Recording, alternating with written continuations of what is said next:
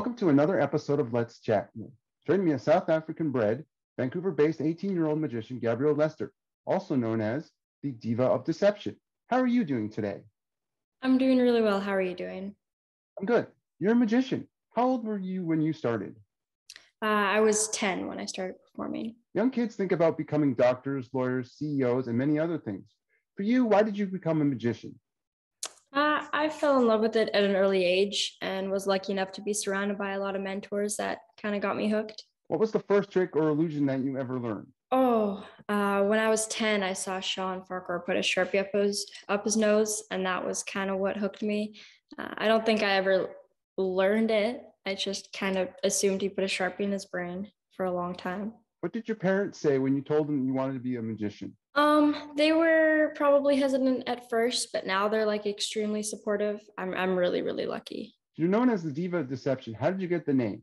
I was designing a poster for a show I was working on and woke up one night at like 2 a.m. and I'm like, I should add this, and then kind of went with it. Nothing intelligent behind it. It just happened.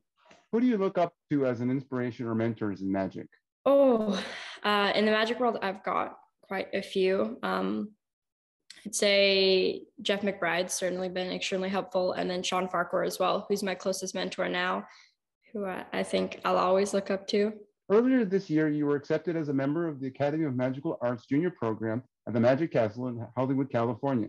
Can you tell me about that program? What does it mean to you to be accepted? Yeah, the junior program at the castle was such an honor to get accepted to, and it was something I dreamed of for a long time. And I'm still Vancouver-based, so I'm commuting down there once a month to go to the meetings, and I couldn't be happier. It's such a wonderful program, and the people running it are really, really amazing. Your former magic teacher, Jeff McBride, once said, Gabrielle has a bright future in magic. What does that mean to you when you hear that? Oh, it still touches my heart. Jeff is really, really a wonderful guy, and he's known me since I was a little kid, and I probably wouldn't be doing anything to the scale of what I'm doing today without his encouragement.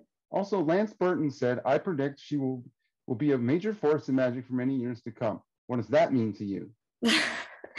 Oh, Lance is also really wonderful. Lance and Jeff run the teen seminar at the International Brotherhood of Magicians Convention, and both of them have just had such a huge impact on making young performers get to where they are today. In 2019, you were the youngest magician to receive the coveted Eugene Berger Legacy Award.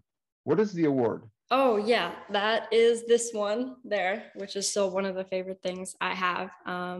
For people that aren't familiar with Eugene, he worked with Jeff at the Mystery School, and he was just such a wonderful, wonderful guy. And when they created the Legacy Award, it was kind of after he passed for people to kind of continue his legacy and performers they thought, would be the future of magic or to continue that kind of line of things. And yeah, it was really, really, really such an honor. I've really looked up to Eugene for a long time. So having my name on that meant the world. With your life stretched out before you, do you think magic will be something you want to keep doing when you're in your 70s or 80s? Or do you think you'll ever move on to something else? I think I will be doing it till the day I die. Have you ever seen the 2018 movie called The School of Magic? It's about 3 aspiring magicians from the College of Magic in Cape Town, South Africa, who travel to Las Vegas, where they compete in the World Teen Magic competitions. I haven't seen it, no. Speaking of championships, will you be going to Quebec this year for the Federation of International Society of Magicians World Championships at the end of July? If so, would you be going as a spectator or a performer?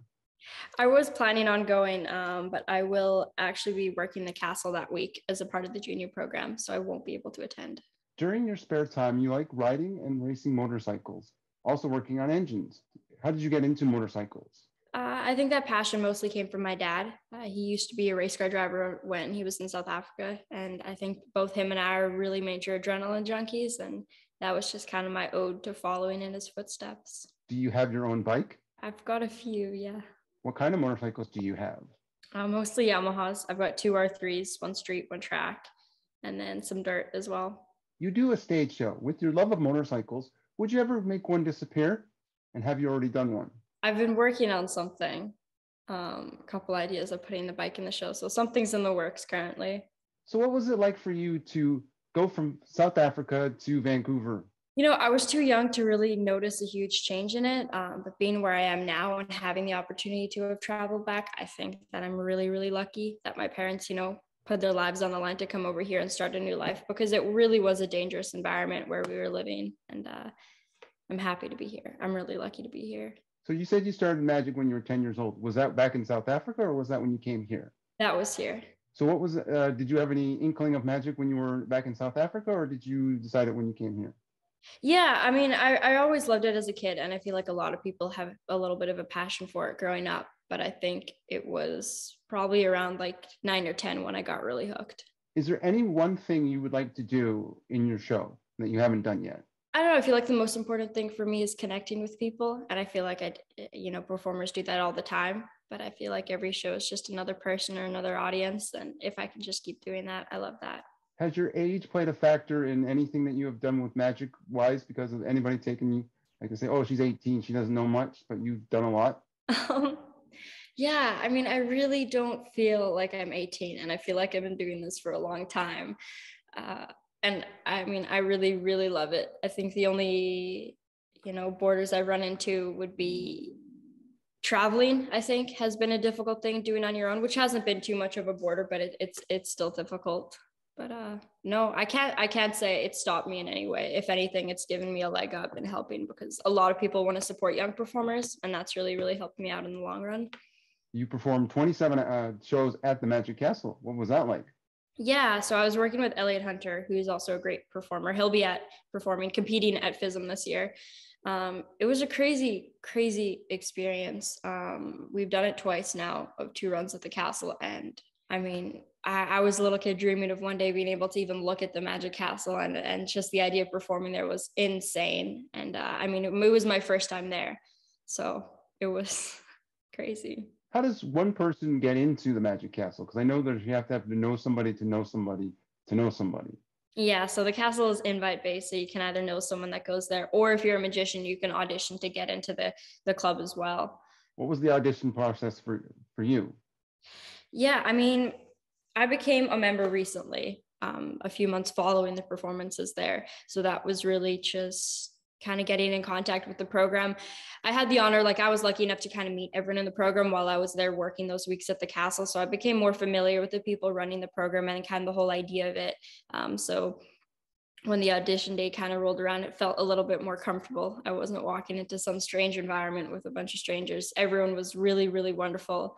I mean, I shouldn't say that. I was nervous. I'm always nervous before shows, even if I do a million. So I was definitely stressed out before it, but you get up there and you do it, and I loved it. Would you ever go on shows like Fool Us or Masters of Illusion if they asked you? I would. And what would you do for Penn and Teller? Would you do anything special, or just something that you've already done? I would definitely do something special for them. Okay, so finally, where can people find you online? Facebook, Instagram, Twitter, website? Yeah, I believe all my handles are at Magic Gabriella on everything like Twitter, Snapchat, Instagram, and YouTube, or just first and last name Gabriella Lester. That's my website and stuff. I love talking to people. I get some really, really amazing messages, and I've been able to mentor some really young performers now from schools that I used to go to, of teachers reaching out saying, hey, this kid's really interested. So I love being able to help out and talk to magicians. So, well, thank you, Gabriella, for joining me on this episode of Let's Chat With. Of course. Thanks for the invite.